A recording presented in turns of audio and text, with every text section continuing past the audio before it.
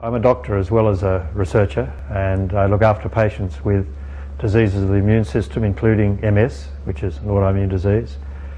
And many of these diseases are terrible. When you look after patients on a regular basis with disorders like MS, you have a great passion and drive to make things better for them for the future. The key to that is research.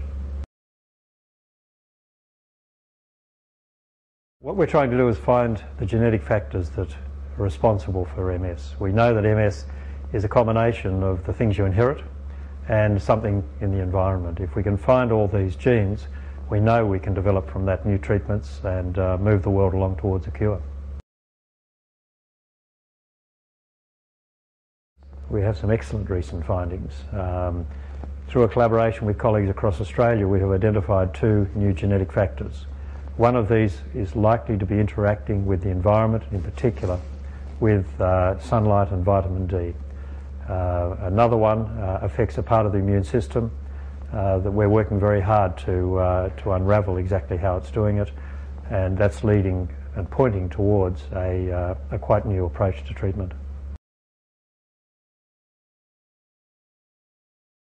It's valuable in making their lives better. It's also valuable in finding discoveries that we can patent and commercialise and help the Australian community generally by not having to buy all of our new treatments from overseas.